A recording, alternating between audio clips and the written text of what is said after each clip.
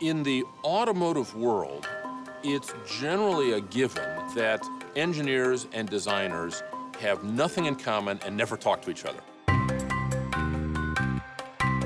We try to stay away from each other.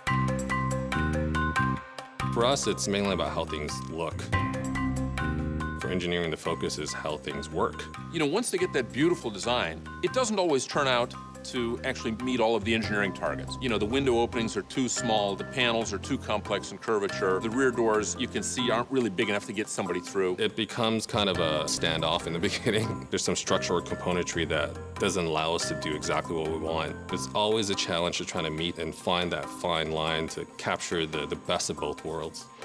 In order to fulfill the expectation that a premium car buyer has, but still make one that's very small, very lightweight, with extraordinary fuel economy and low emissions, we had to make a lot of tough choices. How do we get the most efficient and also express the Lexus essence? The CT200H uses a higher percentage of non-petroleum stock plastics. We're reducing the carbon footprint of the vehicle, and yet we're still providing the beautifully finished interior that our Lexus owners expect. So it's taking the science and taking the art and perfectly juxtaposing them together to make something harmonious.